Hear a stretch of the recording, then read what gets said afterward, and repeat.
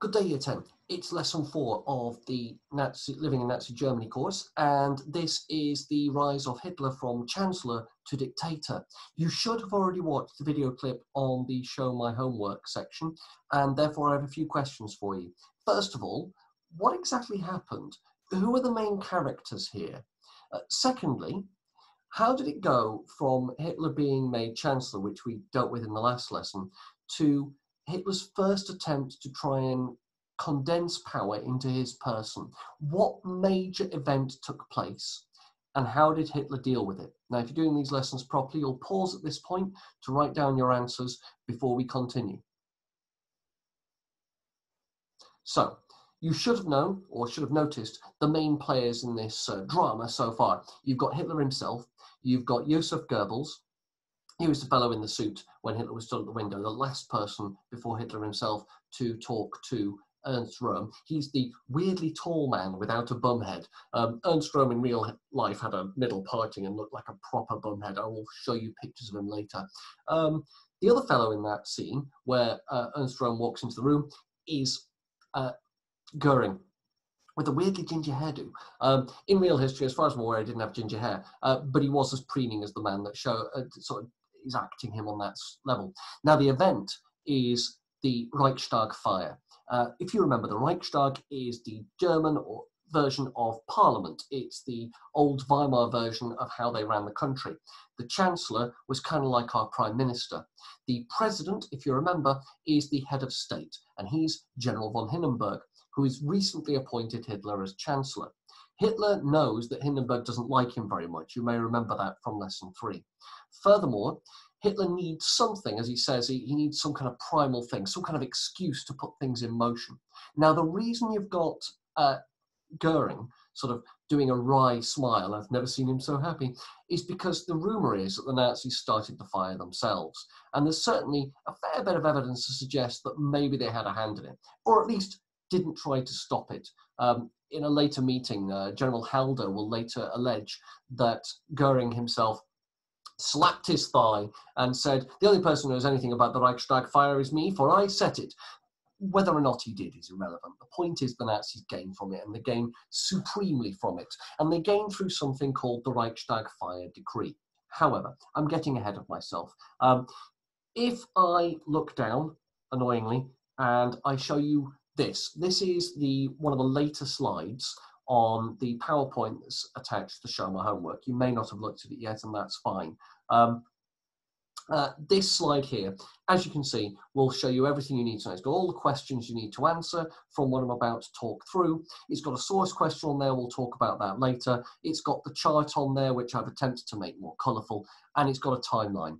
The next slide in that sequence looks like this, and you'll see there are 2 sections, but they're exactly the same. The idea is you print them off, you stick one side of it in your exercise book or whatever else you're using to keep your notes at the moment, and that way you don't have to write down the full timeline. So I thought I'd do us all a bit of a favour by actually, for once, trying to show that in the first place. Because the last time I've done these PowerPoints, I haven't shown you that bit to begin with, and that gets really weird for you guys. So hopefully you've got those ready before I begin. So now I start with this. We've got the key question for the lesson, which is how did Hitler consolidate his power? How did he go from being Chancellor, being appointed by Hindenburg and being, well, liable to be sacked at any moment, and how did he become a dictator with his power utterly secure? The exam board are absolutely obsessed with the idea of violence versus legal methods. I think that's a useful way of setting up an essay. And there are 3 key events. I don't think it's as simple as saying that one event is violent and another event is legal. I think there's elements of both violent and legal in each of the 3 key events. So I'm going to try and explain that in a moment. But the first thing first, oh, my title works, excellent. By the end of this session, which in an actual classroom setting would take about 2 lessons, so this will be about 2 hours worth of work. You'll see how it works in a moment. I'm hoping that all of you will have a secure timeline of events that Hitler was part of that helped make his power in Germany more secure. I'm hoping that most of you, by the end of this lesson, most of you, by the end of the course, all of you, but most of you by the end of this lesson will be able to explain at least 3 events and their importance. You'll be able to tell me what they are, how they helped Hitler secure his power, and whether or not they were legal or violent and how far they are both. My contention is, by the way, that all three events that I'm going to tell you are both, and they're varying degrees. So you can then decide violent or legal depending on these three events. Some of you by the end of this lesson, all of you by the end of the course, will be able to explain the relative importance of events. You'll be able to rank them in order and explain why you've put them in that rank. One of the key things in history is all about explanation. So in an essay, you'll be able to tell me why a particular event is more important than another event. And you won't just be left with, here is the first one, here is the second one, here is the third one. Or worse, going for, well, the first event is the most important. Without it, the other two wouldn't have happened. That's called a contingency argument. It's probably valid, but you can't just have that. You've got to have other reasons that you've got to be able to balance in that. So some of you, by the end of this, will be fairly confident at being able to do that. By the end of the course, after you've written it down and you've revised from it, I'm assuming all of you will be able to do that. But we'll see how we go. So there it is. How did Hitler secure his power? Much simpler than the question I faced you with at the beginning. And I'm going to go through the steps towards dictatorship. Now, I should point out at this point, you should have already printed off the slide that I showed you at the beginning, stuck it in your book, and be ready to annotate. If you haven't done already, pause the video now. You can always come back to it later and stick that in. Stick it in the middle of a page. You've got space around the outside to write down the extra bits. I'm going to assume that if you have needed to pause, you've done so, and if you haven't, you've just had a very weird moment where I stare into the camera and don't move. So, the first step towards dictatorship we've already seen. It's the Reichstag fire of the 27th of February, 1933. This burns down the building that is the parliament of the old Weimar Germany. The symbol of Weimar Germany is now gone. And with it comes this new fear of the German population of terrorism. The guy that was claimed to have done it was a bloke called van der Lubbe, careful with the pronunciation, careful with the spelling. And he was Dutch and a communist, therefore embodying two things the Nazis have been telling people to worry about: immigrants, foreigners, and communism. And a lot of people were prepared to accept that straight off. Now, there is evidence to suggest that van der Lubbe, a communist, fell out with the German communists over their decision not to oppose Hitler and wanted to do something big and symbolic. And you can't get much more symbolic than burning down the Reichstag, which is kind of a key building in the capital of Germany.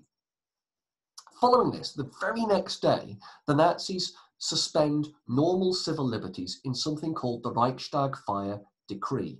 Now, if you remember from a previous lesson, a decree is where a president passes a law without Reichstag saying anything about it, without going to the German parliament and asking them for their thoughts.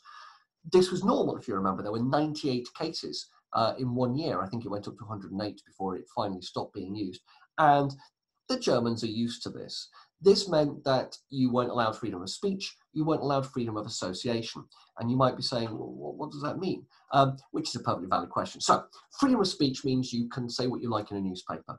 And under the Reichstag Fire Decree, that was suspended. Newspapers were not allowed to say what they wanted. If they said something the government disagreed with, you could be arrested. Furthermore, there were sweeping powers of arrest given to the police to round up potential terrorists, in this case, anybody that associated themselves with being a communist. And thirdly, there was no freedom of association. And that means that you had to, well, if your friend had been arrested, you too carried suspicion. But anyway, I'll go over that a bit more in a moment. 5th of March 1933, this is an election year. And if you remember, I said the last time there was a free election, the Nazis got 37.3% of the vote. Why did I stress the free election part? Well, it's all down to this bit here. This idea that the Reichstag elections that take place in March 1933 are not free. They are protected by that paramilitary, that private army group, the SA, because they're worried about terrorist attack. The Nazis gained 288 seats within that, which is pretty huge, to be honest, in a democracy. So even when they've got everything going for them, it's not quite enough to run the country, though. But like I say, more on that in a moment. On the 24th of March 1933, you'll notice this in bold, it's the three big events. You've got the enabling law or the enabling act. Both of those will work perfectly fine, by the way. Act just means that it's passed by Reichstag. Law means it's passed into law. I don't mind how you refer to it. Both are perfectly valid. It's passed and you know, it's a 4-year enabling law. They have to come back to it every 4 years. It's passed in 1933 and it's passed in the new Reichstag. They can't pass it in the building of the Reichstag. That's been burned down. They have to pass it somewhere else, in the Kroll Opera House, but more on that in a moment. On the 31st of March 1933, Hitler closes all state parliaments. Now, Germany is split into states. It's a federal system. That is, there is a central government in Berlin, and there are lots of other state governments in places like Bavaria, Baden, Württemberg, Saxony, Brandenburg, Rhineland, and so on and so forth. There are many different areas, is my point. Each of those has its own government, and each of those gets elected by the people that live in the state. And each of those did not have necessarily Nazi majorities. The Nazis want complete control. Hitler recognizes he's going to need everything in his power to make sure that he can gain control of the entirety of Germany. His position, if you remember, is not secure. To combat this, he closes down all state parliaments, and whilst they are closed, he passes a law using the enabling law, saying that all state parliaments have to reflect the same makeup as the main Reichstag, where the Nazis have a majority. They don't have a 2/3 majority, i.e. they don't control 2/3 of all the seats in the state, in the main parliament, in the Reichstag, which means they won't control a 2/3 majority in each of the state parliaments. This is important. You need a 2/3 majority to change the rules by which you run a country or state. In this case, we call that a constitution. C-O-N-S-T-I-T, constit, U-T-I-O-N, constitution. I had to think about that one. That's the rules by which you run a country. And they need 2/3 majority in order to change those. Well, they don't have that yet. That's what Hitler was talking about when sooner or later we shall have Germany, and then we shall have control. That's what he meant by holding his nose and entering the Reichstag. The next thing he does on the 7th of April 1933 is he passes the Civil Service Decree. Remember, they're worried about terrorism. They're worried about the fact that van der Lubbe was working from the inside. He wasn't, by the way, but it's a useful method. The people that they ban from working for the civil service, that is all the people employed by the government, are communists. Obviously, they burned down the Reichstag. Women, that's an odd one. We'll come on to that later. Jews, because apparently they can't be trusted. And a number of other categories. The point is, the big three are those. And to replace those people that have now been sacked because they may or may not be communists, because they may or may not be women, I suppose that's harder to hide, and they may or may not be Jews, they recruit, well, Nazis, because they're the only people that can be trusted. As far as the Nazis are concerned, they're the only ones that absolutely aren't terrorists, at least in the way that Nazis view terrorism. On the 2nd of May, 1933, they shut down trade unions. Now, I don't know if you noticed, the 1st of May is International Workers' Solidarity Day. It is a communist and socialist holiday. It was a bank holiday granted to the working classes in recognition of the fact that they were essentially keeping the Industrial Revolution going. It was the bare minimum demand of the working classes around the world. I don't know if you noticed recently that ours has been moved to the 8th of May to commemorate the VE Day celebrations. Interesting shift of hand there. I don't know if you've also noticed a bunch of things going around about playing Churchill's speeches and having virtual street parties. I'm a little uncomfortable about that kind of nationalism, and hopefully this course will explain why. I don't think it's wrong necessarily. You might be really looking forward to that, and that's fine. There's nothing wrong with that. But hopefully you'll see why I'm a little uncomfortable with overt displays of any kind of nationalism, even if I happen to live in the country the nationalism is being done.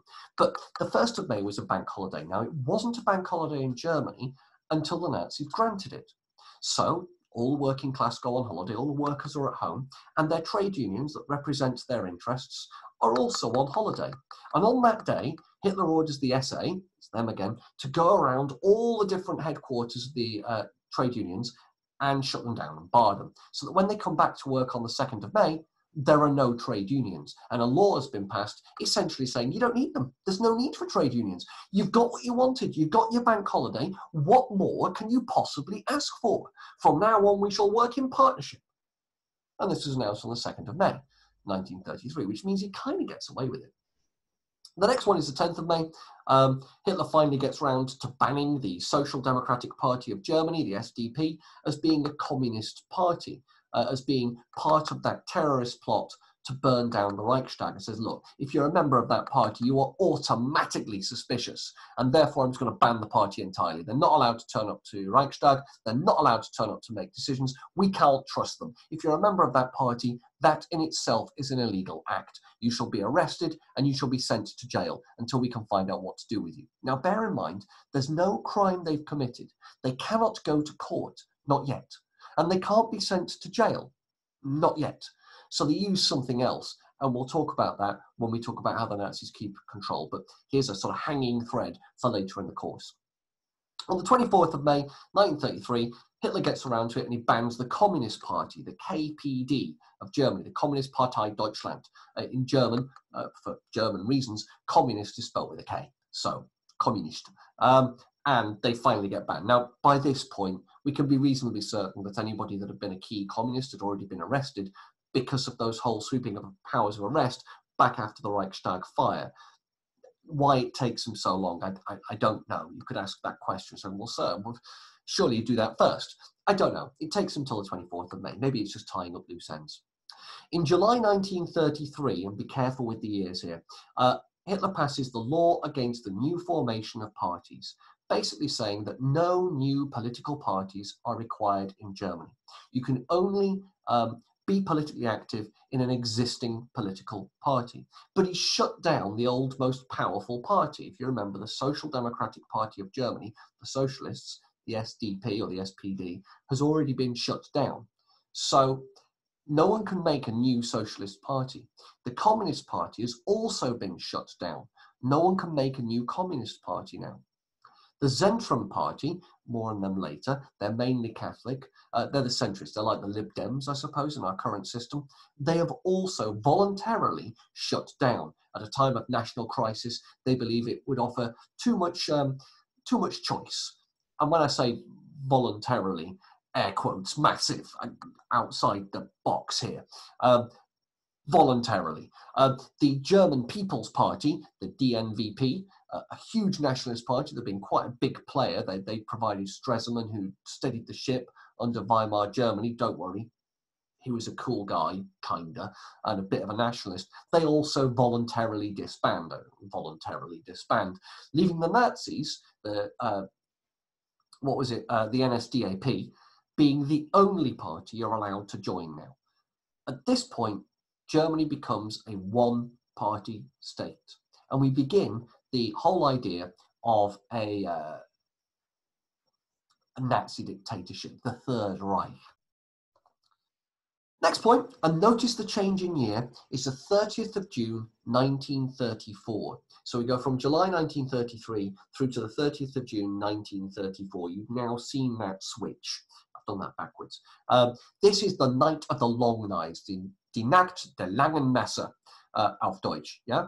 The Night of the Long Knives, or NOTLK. If you write NOTLK in an exam, any examiner worth their salt is going to know what you mean. It means the Night of the Long Knives, and it's far easier to write NOTLK than it is to write it out in full, Night of the Long Knives. So I would recommend it. A bit like Treaty of Versailles, TOV.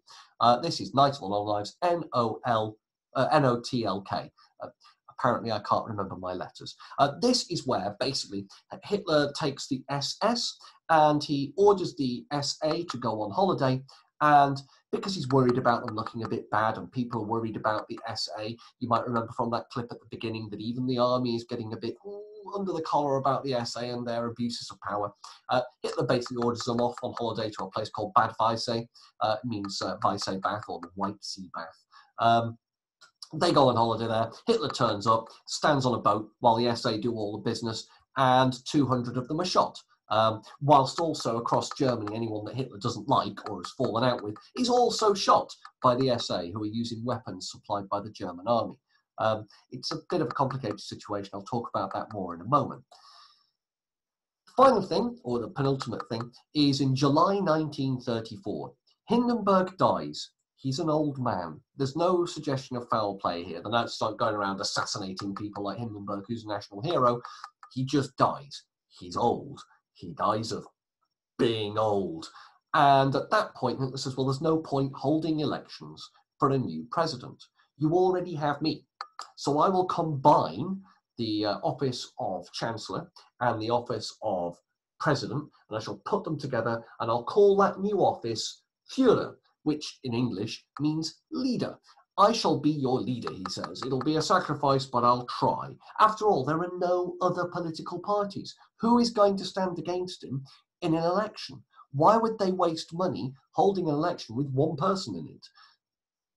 You get the idea. So at that point, Hitler becomes Führer, which is what we know him as for the rest of the war. I say we. It's what historians refer to him as for the rest of the war. Don't worry, there's no respect gained here. It's just a German word for leader. On the 2nd of August, 1934, Hitler cements his power by taking the last group that can actually get rid of him, the German army. Sometimes I'll refer to them as the German Wehrmacht. It just means army. Don't worry about it. It's just me using German terms. I can't help myself. And they swear an oath of personal loyalty to Hitler, not to Germany, not to any high ideals like freedom or the German people, but specifically to Hitler. And the German army takes this very, very seriously, a bit like our own army. Our own army swears an oath of allegiance to the Queen, not to Britain, not to the UK, not to the Prime Minister, not to Parliament, and not to you or me. They swear it to the Queen, and they take that very seriously. Armies are weird creatures, that they are birthed out of the society from which they come, but they have their own rules. And so when they swear an oath of personal allegiance to Hitler, the army become tied to Hitler's fate. Whatever happens to Hitler, the army will follow through to the end. And it's worth keeping that in mind when we analyse later what happens in the Second World War and why it is so weird, why that Battle of Berlin is such a climactic battle that you've already seen in that, well, hopefully you've already seen in that image and music thing that I failed miserably to put together for you. So, key points and issues. I'm going to have to remove my screen here. Hold on. How do I do that? I don't do that. That doesn't work.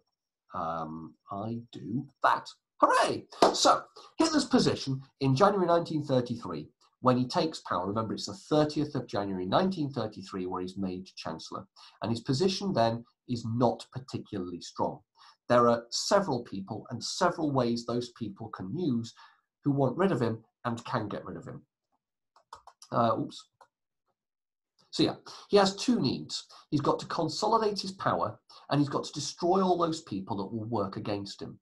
If you remember from the last video clips, not the one today with this video, the one on the previous lesson, lesson 3, one of the rivals he faces is a bloke called Gregor Strasser, who'd been approached by Hindenburg to be the next Chancellor instead of Hitler, the idea being it would split the party. Strasser had been ordered to resign, which he had done, but there are other people that are rivals. Ernst Röhm had been using Hitler's face on a photograph for target practice with his SA because he'd fallen out with Hitler over that whole deal where basically he was told to just keep his army in check and not have a revolution. Ernst Röhm wanted something called the Brown Revolution, more on that in a moment. So he needs to destroy his rivals in his own party, his internal enemies. And he also needs to consolidate his power to make sure that no one can sack him. His external position is rather weak. The last time we talked about this, it was that temporary triangle, if you remember. You had, who was it, Hindenburg and von Papen holding him up on their shoulders, waiting for him to take the fall for some rather unpopular decisions that would have to be made, and some promises that he simply couldn't keep. He's in a fairly weak position. There are two ways, therefore, that he tries to shore up his power and tries to ensure that he's got what he needs. There are violent ways, where you take somebody and you beat their head until it goes into a bloody pulp. And there are legal ways, where you try and do things by politics and you try and make things work for you. The first major event that I'm going to use to illustrate this is the Reichstag fire. And many people at the time and afterwards are prepared to accept this might be a communist conspiracy. The word conspiracy you may remember from year 9, and it refers specifically to a group of people making a plan. If more than one person is involved, you have a conspiracy. The question here is, does the Reichstag fire count as a conspiracy. Van der Lubbe, careful, 2 Bs. Van der Lubbe worked, as far as he was concerned, alone. If that is the case, well, then it's not a conspiracy. By the way, when he was arrested, apparently the first thing he said to the police was, "I worked alone, no one helped me, I did it myself." It's an odd thing to say when you're first arrested, when you don't really know why you're being arrested. He was found with firelighters in his bag. Again, a fairly weird thing to be carrying around with you. And estimates vary, but it's unlikely that he would be able to carry enough firelighters to set the whole thing ablaze on his own. Something's odd here. Something doesn't quite work out right. Various pictures of him show that he's been beaten up by the police as well before he gives any kind of confession. What is the consequence of this? Well, Hitler can do what he likes. It's a time of national emergency. Now, it used to be that I could explain that in a bit more depth, and I could refer to things like the Twin Towers, but we are 20 years on now, and it's difficult for us to understand what was going on in that terrorist attack. Equally, we've had terrorist attacks since where the government has not made major changes. And we're so used to our privacy being invaded now that perhaps what happens next with the Reichstag fire decree doesn't sound that weird. We're used to people recording pretty much everything we do. However, Germany had just come out of a period of intense democracy. They'd just finished with the Weimar Germany experiment. They weren't used to having their freedoms limited that way. But if you remember, there were large numbers of Germans that didn't like the way things were going. They said, well, this is too much. We need some means of, well, clamping down and stopping this freedom. There are people kissing in the street. And so, you know, we need to calm things down, go back to a proper way of doing things. We'd be more conservative, small c. And so this idea of a Reichstag fire decree, this idea of limiting freedom, didn't actually cause that much of an uproar. Most people were perfectly prepared to accept that and were perfectly prepared to see what happened. So you could argue this law affecting civil rights, this law that got rid of the idea of freedom of association, freedom of speech, and freedom of belief, is fine. It's a legal method. However, you see the next point I've got there, violent and legal used together. And that's a very deliberate thing. The violence here will be the Reichstag fire itself. Furthermore, those sweeping powers of arrest given to the police simply couldn't cope. They didn't have enough policemen in places like Berlin to arrest all the communists they knew of. Equally, a lot of the communists resisted arrest. What were they being arrested for? Under what law?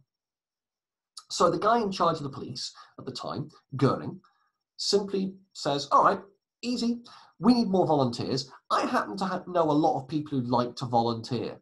There is a stipulation in German law that says we can get volunteers to help out the police. And that's fine, we just pass them all. I'll personally do it. Have you guessed who's volunteering yet?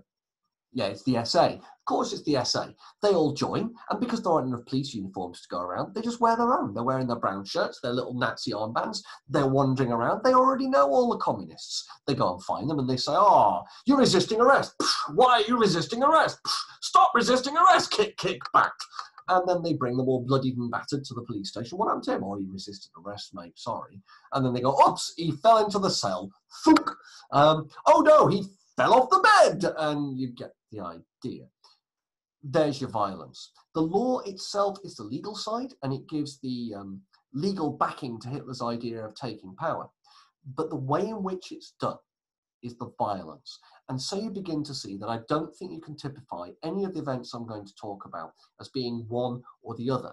They are all of them violent and legal. And you've got to understand how they work together. In an essay, what you do is you'd have 3 paragraphs. You're fairly used to this idea now. And you'd have violent and legal in that same paragraph, and then maybe balance it out when it's mostly violent or mostly legal. Obviously, it's both. Your job is to work out how much of each. Don't sit on the fence, you'll get splinters. I don't mind which side you come down on, provided you explain it. So that's that. By the way, that is an original photograph. It was carried in all the press. It's quite a scary looking photograph. You see the whole thing ablaze. The next event I'm going to talk about is the enabling law on the 24th of March. Now, I've got a bit more on this. Here is a chart that you can see on the screen for yourself. And in that chart, you've got the number of seats each party gained in the March elections in 1933. you know that the Nazis have gained 288. The enabling law would make Hitler utterly utterly dictator. Reichstag wouldn't be able to stop him. He would get the power to pass laws by decree. He wouldn't have to go through the president, Hindenburg, who doesn't like him. Now, I've said on the Show My Homework, the first clip would overlap with the second. There's a reason for that. In the film Hitler, the Rise of Evil, where Robert Carlyle plays a brilliant Hitler, you've already seen some clips, they kind of telescope the enabling law into the Reichstag fire decree, presumably because they'd already gone on for an hour and 20 minutes by this point, and they really needed to get to a conclusion. So it's an easy way to sort of skip over some things. But using the chart on the left, why were the Nazi Party not able to rule on their own just yet? It says, think carefully and be prepared to defend your answer. You've got 5 minutes. You can take as long as you like. You can pause for 5 or 10 or 15 or just for 2, whatever it takes. Why can't the Nazis rule on their own just yet? You're going to pause, and I don't think I am, actually. Okay, your answers. What did you come up with? I'm going to pretend like I'm listening. Good answer. Yeah, I like what you said there, especially you, and you. And what I have here is the actual answer, and you might have already got this. The Nazis don't have 2/3 majority. They've got a lot, but if you look, if all the other parties, the communists here, or the SPD here, or the Zentrum Party, I said we'd come back to those, or the nationalists, the DNVP, the German National People's Party, because people in Germany begins with V, it's Volk. These are enough, if they stack up on top of one another, to beat the Nazis in a single vote. This means that the Nazis could, theoretically, lose a vote about a new law. Hang on one moment. I am recording this at home. Why aren't you working? I've got someone to talk to. So yeah, they could have theoretically lost a vote. Sorry, I paused. You didn't notice that because, well, it's just the way things work. Okay, second task then. How many votes do you think the Nazis gained in favour of the enabling law, making Hitler a virtual dictator? How many people do you think are going to agree with what the Nazis want to do? How many votes do you think were cast against? How many people voted against what the Nazis were going to do, saw the danger and stopped it? When you're answering this question, think carefully about who might have been excluded from the vote and why they might be excluded from the vote. You can pause, obviously, before you answer the question. I will wait here and pretend like I'm going to wait. So here's the pause. Okay, that many. Have you considered the nationalists? Are they going to vote against or for? Don't worry about the exact numbers. Let's say they're around about 48 and you've got 288. So what would that be? 336 maybe in favour, and you reckon the Zentrum would vote against? Yeah, they're Catholics after all. They're good Christians. They're not going to vote for a dictator. The SPD, well, obviously they're not going to vote for Hitler because they're a socialist party. So, oh, and the communists. So the communists have got what, 75 seats? The SPD have got what, 116? So that's 180. 191. Then you've got the Zentrum. They're around about 60. So that's 250 something. It's going to come pretty close. You're going to end up with 330 versus 250 something. Okay, well, here's the answer. Well, first of all, the KPD aren't there. Hitler's expelled them. He uses the Reichstag fire decree to essentially say, no, no, no, you're not allowed in. And he protects the entire area with the SA. Now, were I doing this on a whiteboard, I'd be able to draw at this point. So bear with me. I'm going to draw with my hands and you're going to have to imagine it. The Kroll Opera House has a sort of auditorium that's sort of this shape. It's sort of a huge D shape. And at the bottom, it goes straight. There you go. And the stage just sticks out underneath. So you've got this huge auditorium and it's split into 2 seating areas, like a proper theatre. And at the bottom, because it's theatre, the Kroll Opera House, sorry, I haven't explained this, they moved the Reichstag from the burned down Reichstag building to the Kroll Opera House, because why not? So you've got this auditorium seating, you've got a stage at the bottom where everybody's sat. And on one side of the hall, on that side of the hall, you've got the SPD, those that get through, and you've got the Zentrum. On the other side, you've got the DNVP and you've got the Nazis. Now, keep in mind, the Nazis all turn up in uniform. They turn up in SA uniform very deliberately. They're all dressed in military uniform. And to protect the Kroll Opera House from being burned down by terrorists, the Nazis decide to protect it with the SA. So outside, everybody that isn't in an SA uniform gets a bit roughed up. Oh, why are you here? You cannot come in straight away. We do not know your name. Why does he get through? Oh, he's a Nazi. I know his name. You? I do not know your name. And then, oh, we must like to look at your papers. Oh, no, you geek, you have dropped them. You must have to pick them up. And, oh, I've accidentally kicked you in the butt while you do so. Also, I need to search you because you may be bringing in fire lighting materials. That was an appalling German accent. I apologize. But you get the idea. The SA basically intimidate. They scare people on the way in. When they get into the Kroll Opera House, they surround the section that isn't sat in by the Nazis. Wait, which side did I put it? I put it on this side, didn't I? They surround that section there that isn't sat in by the Nazis with the SA, and they're all looking inwards. We are here for your protection, but we are worried about you. There may be terrorists in amongst you, so we will be looking at you very carefully. And they've sort of got nightsticks, tap, tap, tap. And it's intimidating. These people are scared. But even then, the Nazis can't be certain they're going to win the vote. At this point, there's an absolute masterstroke, and Hitler, the Rise of Evil shows this quite neatly. They've got to stand up to vote. That's how they do it. They sort of show their vote by standing up, and you can see what they're doing. When you play the national anthem, what do? That's right, you stand up. So, when the vote is held, and it looks like maybe the Nazis aren't going to get close to unanimous, they need a lot of people on side to look good in the press. Goering stands up and starts singing the national anthem. Deutschland, Deutschland, über alles. And everybody stands. Well, I say everybody stands. A lot of people stand because they're standing. Why? They voted to allow Hitler to become a dictator. Ah, du Kleber. You begin to see how this works. You begin to see why the numbers are what they are. So the KPD aren't there to vote against it. The communists would never vote for such a thing. And then you've got the paramilitary groups' intimidation.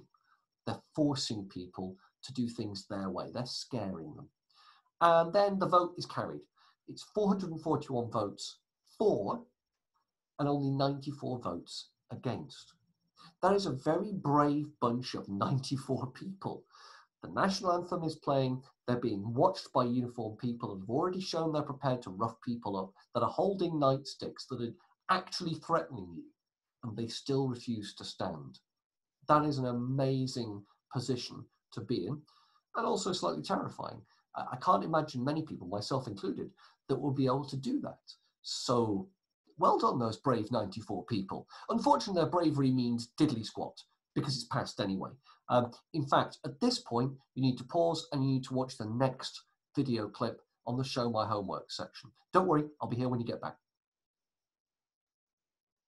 Okay, hopefully you've watched that now and you've seen that it's a reasonably good facsimile of what occurred. You might notice a lot of my way of talking about it I've stolen from the film because they do quite a good job.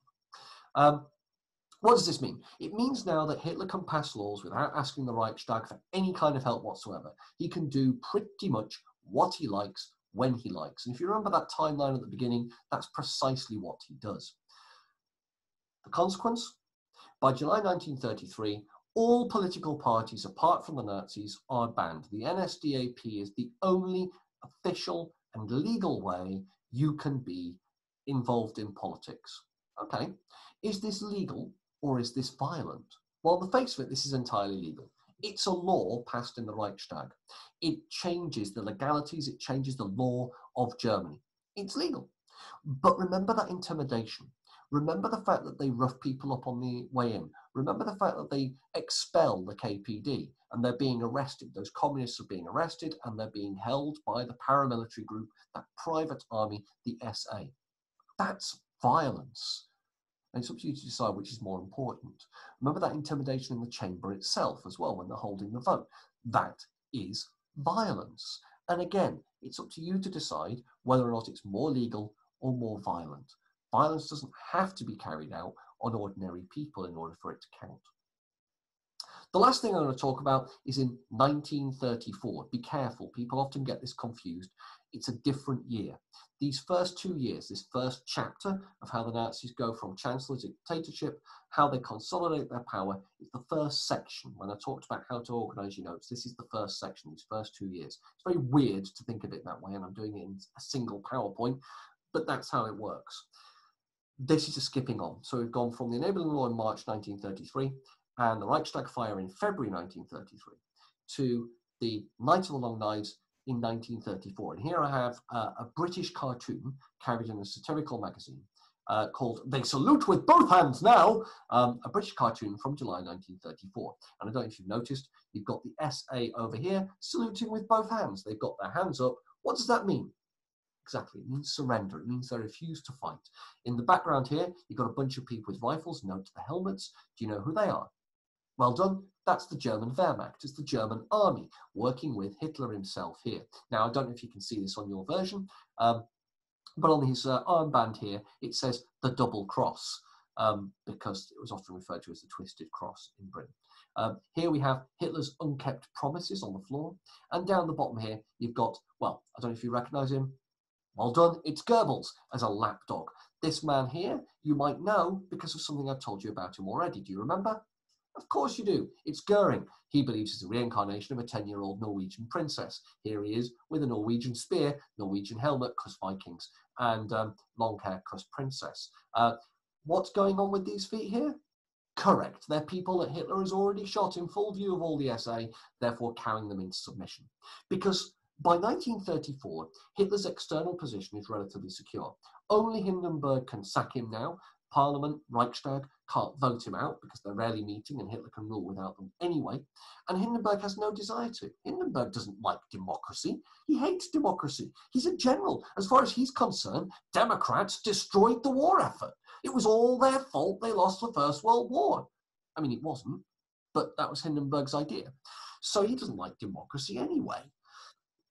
So his external position is relatively secure. No one can really get rid of him, apart from the army and apart from Hindenburg. Within the party, though, Ernst Röhm and others like him, Strasser and a bloke called von Kahr, you don't really need to know about him. Von Kahr is spelled V-O-N space, capital K, A-H-R. Don't ask me why von doesn't get a capital. It just doesn't. It's kind of like Sir, I guess. And opposition within his party, particularly the SA, are what he's most worried about. Röhm's ambition was to have a brown revolution. The brown tide of the SA would wash away the grey rock of the Wehrmacht. Yes, he actually used the words brown tide. Röhm's not terribly good at speeches. Well, yes, I don't think I need to explain this one. Sorry, parents, I am referring to diarrhea. No, I'm not going to spell it. Röhm's ambition was a brown revolution, that the SA would sweep into the Reichstag building, take control and destroy it. And you could argue, well, why did Hitler have to carry out the Night of the Long Knives? I think there's a card sort on one of these slides. So if you go down far enough, you'll see there's a bunch of titles with explanations. Now is a good time to carry that out if you wish to. I think it's slide 3, but don't quote me on that one. So if you want to do it, pause now. Okay, you've done that. So now you know the answers. I'll go through those in a moment, don't worry. What happens as a result of this? Well, 200 people are arrested directly, and they're taken to Munich, where they're murdered, whilst presumably saluting Hitler. Hi, Hitler! And at this point, you're going to watch the third clip in that sequence to explain what happens to Ernst Röhm. So you've seen it on the show, my homework. Go watch that now. I'll still be here when you get back. Watched it? Good. Then you know what happens next. The deal is, in return for getting rid of the SA, in return for getting rid of Ernst Röhm, in return for declaring him an enemy of the people, the German Wehrmacht, the German army, declare their support for the Nazis and say they will not carry out any attempt to seize power. Hitler has now dealt with all of his problems. There is nobody who's going to come in and spoil his day by taking away his power. Only Hindenburg can sack him, and Hindenburg by this point is pretty much housebound. He's old and he's ill, and he doesn't like democracy anyway. At this point, Hitler is secure. He's done it. He's gone from Chancellor on the 30th of January 1933, and he's pretty much reached dictator level already. There's only one person left, that's Hindenburg. And why is only one person left? Well, as you saw in the video clip, he's got his blokes to go around and basically murder people under the cover of, well, national chaos. Hitler said, "In this moment, I was supreme judge of the German nation." Well, he wasn't. He sat on a boat and didn't do anything because he sort of froze and went a bit weird. Hang on a minute. This sounds awfully violent. Wandering around the country, murdering people, shooting them as they go out to get milk. That was von Kahr, by the way. Or was it Strasser? It was Strasser. Sorry, von Kahr's the guy that killed while he's taking a shave and he gets his throat slit. Strasser is the guy going out to get the milk and they sort of drive by and they shoot him with a machine gun. That sounds pretty violent. There can't be any legal stuff here except that quote. "In this moment," said Hitler, "I was supreme judge of the German nation." Hitler saw this as a point of illegality. He changes the way the country works from this point onwards. Adolf Hitler is actually the supreme judge of the German nation. Hans Frank, a lawyer, will later say this is how the German law begins to work. He is the supreme judge. Hitler makes himself the legal authority of German political power. That's legality. That's a legal method, and it's a very specific and a very deliberate use of the legal system. If you're writing an essay, you can say that all of these events have both legal and violent within them. Now, I think it's safe to say that the Night of the Long Knives, N-O-T-L-K, O and T can be lowercase. You only need the N, the L, and the K as being uppercase. The Night of the Long Knives, die Nacht der langen Messer, if you prefer the German, that is mainly violent, but there's definitely an element of legal within it. The enabling law, that is mainly legal, but there's definitely an element of violence in it. And the Reichstag fire, followed by the Reichstag fire decree, is kind of half and half. It's up to you to decide how much of those things, which relative importance switches it as to whether it's mainly legal or mainly violence. But that's what we mean by relative importance. Remember at the start of this lesson I said, that's what I'm aiming towards. So Hitler deals with all the rivals, he gets the army on side, and after that, Hitler becomes legally a dictator.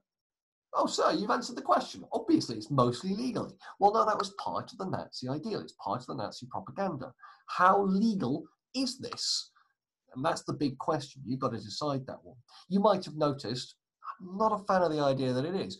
That said, if you can explain it, you'll still get the marks. I'm not here to enforce an opinion.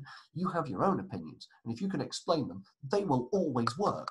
That's how history works. We're not here to tell you what to think. We're here to tell you how to present what you think and how to make an argument out of it and how to make a case. So don't worry. If you disagree with me, that is fantastic. If you agree with me, that is also fantastic.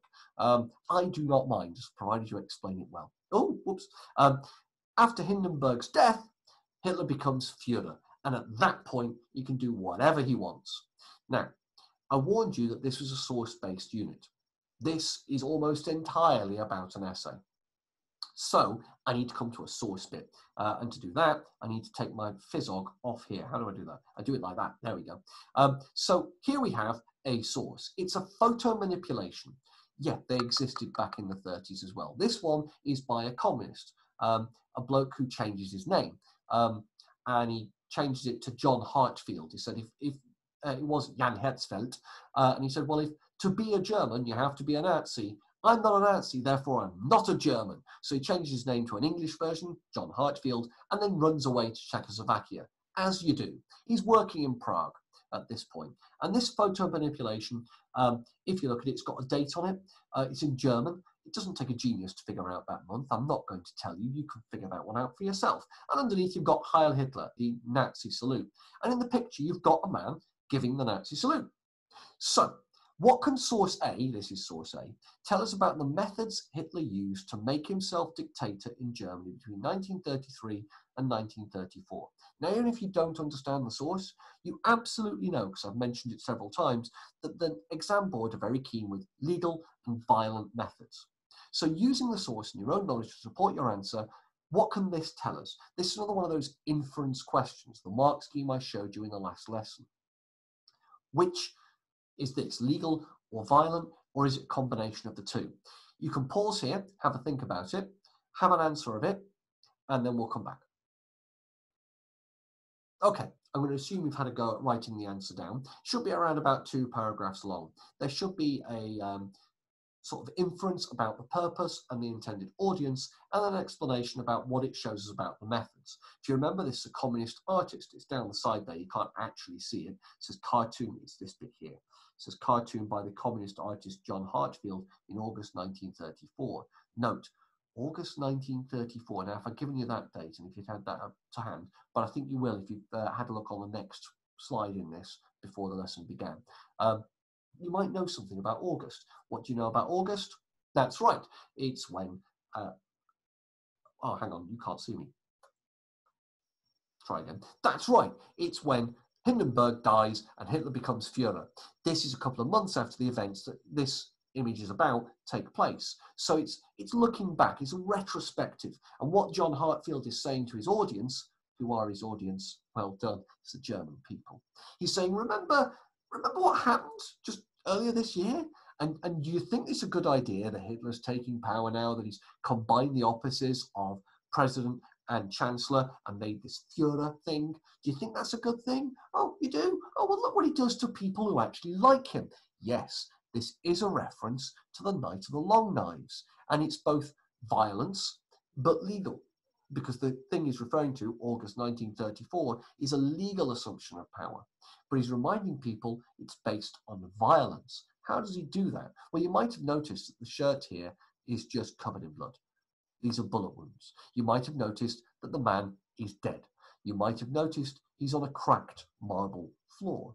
You might have noticed that the rigor mortis has set in on this salute. He's been shot while saluting. Hitler will destroy even people that are loyal to him. And if he's prepared to do it to his friends, what's he prepared to do to you, who he doesn't care about? That's what this image is all about. So how does the mark scheme work? Hang on. Will it work? It does. Level 0, 0 marks, yes, there is a level 0, is answers using surface features of the source only, describing the source or not answering the question. The man is saluting Hitler. It says 30 Juni 1934, but it's in German, so I don't know what it means. Sorry to say, it's actually a genuine response from a student of a previous year group, so I apologise. That would get nothing. Well done, you. You have seen the source. Big up. Level 1 and 2 marks, links a feature of the source to the question, but it is surface features only. It shows violence was used because the man is in an SA uniform. Well done. You could even develop that. The SA were a paramilitary force, that's a private army for the Nazis, and they went around beating people up after the Reichstag fire. Therefore, this proves violence was used. Well done. You say, well, sir, he's made an inference. Yeah, but he hasn't made an inference about the audience, the receipt, or the purpose of the source. It's an inference about the content of the source. As a consequence, that would only get 2 marks. Next level up, you begin to talk about what it shows with the benefits and limitations of the particular source in context. You are essentially inferring from the purpose, the receipt, or the audience of the source. Here we go. It shows that violence and the threat of violence was used. This poster specifically refers to the Night of the Long Knives in June 1934 and is helpful. Note, there's your inference. It's an inference about utility. Helpful is utility. As it fits with the situation at the time when 200 people were killed by the army and the SS in the SA. However, it is by an opponent of the NSDAP, so it may be exaggerated to show more violence than legal methods. That's pretty good. It's worth 5 marks. You've got the purpose. It's an opponent. They're trying to discredit the Nazis. They're going to focus on the violence rather than the legal methods. But you've also got the context. It's referring to something that the writer knows is to do with a violent method of seizing power. How do you get the top marks? Does the same as level 2, but securely and with multiple specifics. It may include the blood-spattered SA uniform, the reference to the Night of the Long Knives in 1934, a communist artist and how they view the NSDAP. It may include the murder of loyal members, as Röhm, for example. Note I couldn't get the umlaut, so I go R-O-E-H-M. Röhm is R-O umlaut H-M. Umlaut to the 2 dots above the O. Might include references to the Reichstag fire. I made that reference earlier. It might include the decree and the enabling law, the decree being the Reichstag Fire Decree, sorry, and the enabling law, obviously the enabling law of March 1933. It might include the creation of a deliberate climate of fear. And you're like, say, you've not mentioned that. And I go, no, I haven't yet, but it will come fairly close afterwards. So there's a reason this turns up at this point. It might include the passing of decrees after March 1933. So there's a series of different laws Hitler passes to generally take power. That's your timeline that you stuck into your notes, the non-bolded bits. And it might also include the August 1934 oath of loyalty to Hitler from the army itself, which I do remember telling you about. You might refer to that. So hopefully, if you've written an answer, you know roughly what level it fits in and why. And you're beginning to see how that first question works. There is another question, it's worth 15 marks, and it goes through all the different sources. Now, you remember in Elizabethans, there were 2 interpretations. You don't know anything about these historians. You can just base them on their audience and what they're trying to do. Now you can do that and know a little bit, because they're going to be using sources from the time. So the job of you will be, in that 15-mark question, to take sources and put them in the context, like in level 2, which is down that way. No, wait, down that way. I can point, honest I can. Level 2 over there. Sorry, here. There we go. And that is roughly what you'll need to do 3 times with 3 different sources in another question. That sort of analysis. But more on that later. I'm getting ahead of myself. Oops. This is that card sort thing that we were doing earlier. If you want to know the answers, Rome's ambition refers to Rome wanting the SA to replace the army. Rumours of Rome wanting to replace Hitler, which could also go into Hitler's insecurity. That'll do. Hitler's insecurity had other rivals he needed to scare by taking out Ernst Röhm. The SA seemed chaotic and by no, that's not it. It's there. The SA were powerful and not fully controlled. You've got public opinion. The SA had a reputation for drunken brawling, and they seemed chaotic and violent, scaring ordinary Germans. And you will therefore notice that you've got 2 under each heading. There are 3 columns, of course, but you probably spotted that when I mentioned the task.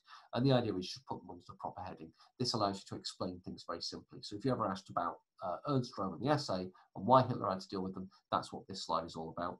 Reminder about this one, here are all the questions that hopefully I've answered. If I haven't, do pop a comment on the Show My Homework and I'll get back to it as quickly as I can. There's that question that you've just had to answer.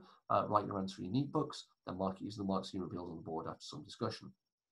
Hopefully that makes sense. And just a reminder, here's those timelines with those sources so you can see them for yourself. If you've got a printer home, that's amazing. And if you don't, I do apologise. I don't know what to do. You can write it out, I suppose, but take your time, make it neat. Whoops. Oh, woo! There we go. That was fun. Hopefully that's made sense, and hopefully your understanding of it. If you want to, you can now watch the remaining part of the Hitler, the Rise of Evil, because by now I'm fairly certain, like me, you're vaguely invested in how that ends. Even though you kind of know how that ends. It'll end with the oath of loyalty to Hitler, and then it goes through, well, the end credits. But it's worth watching those end credits and seeing for yourselves. I would play it on here, but the last time I tried to play a video on here, it was atrocious. I'm not going to try that again. So all of the various links are there. Find the YouTube video. All the clips that I've given you are from there, and just play them through to the end this time if you want to do so. I hope this has been useful. This has been lesson 4. It might take physically 2 lessons within a timetable, but I can publish them. Remember, and this has come up over the time, I'm publishing these lessons fairly quickly.